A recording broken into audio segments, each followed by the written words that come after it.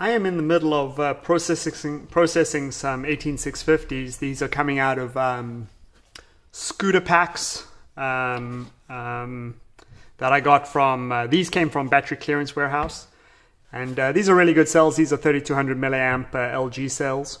And I'm in the middle of processing them. And I just want to quickly do a video on the best way to bulk process and charge lots of cells at the same time.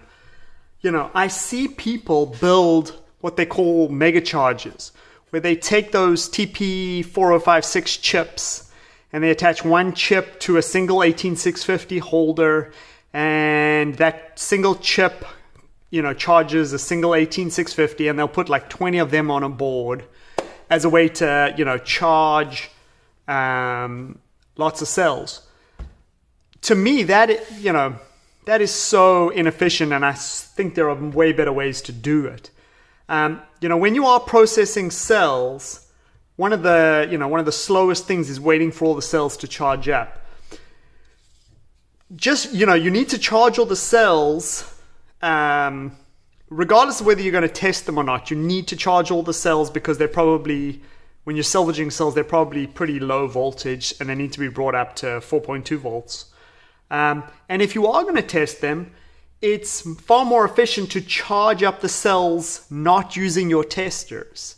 Charge them up with something else, then throw them on the testers, let the tester run. Once you get the test results, pull them off the testers and put them back into a bulk charger to bring them back up to 4.2 volts.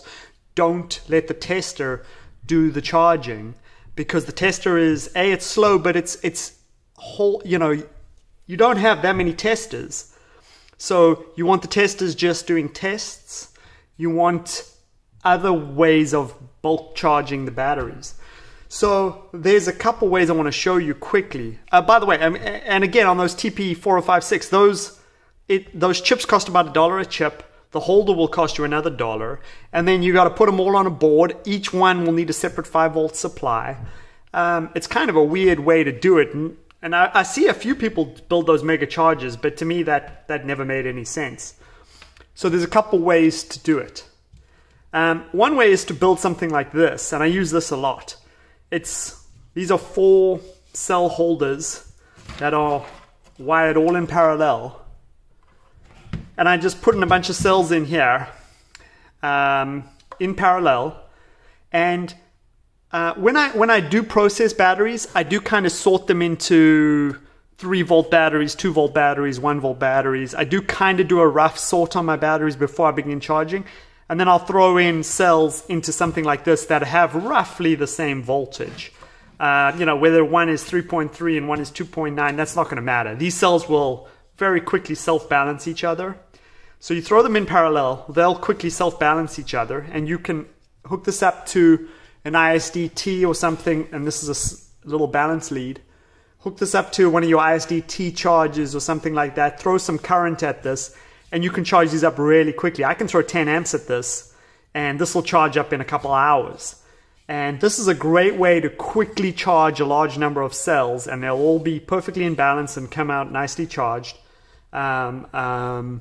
And this is I do like this device, but there are other ways and cheaper ways of doing it.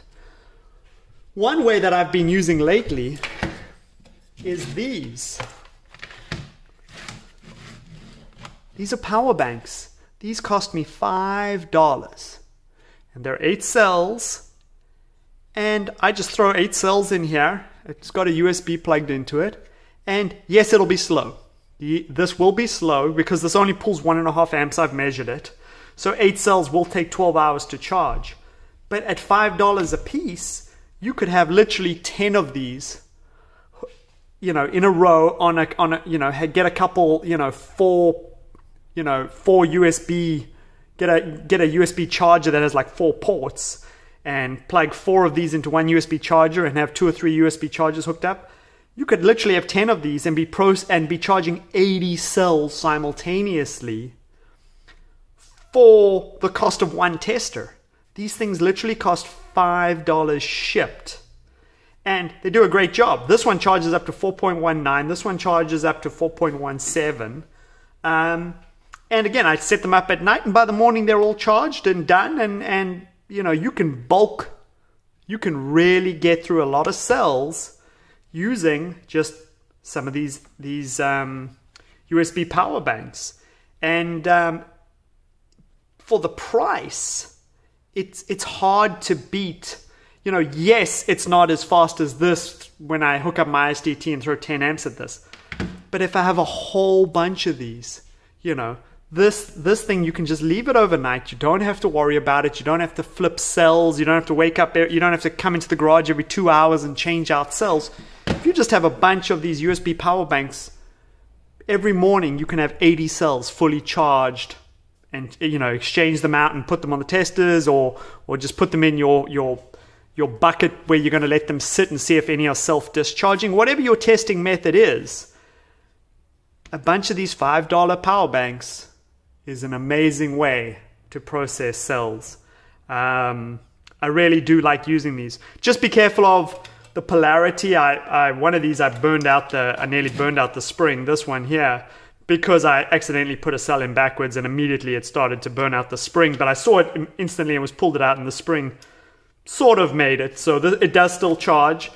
Just be aware of your polarity, because you're putting all these cells in parallel, and one backwards will start to burn out the springs.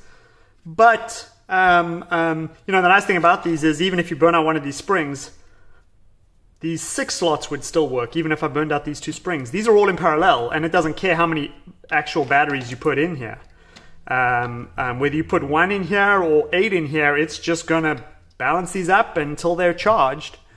And, anyways, don't overlook some USB power banks as a means of bulk charging a lot of cells. They're cheap, they work, and you can really move a lot of cells with a few of these power banks.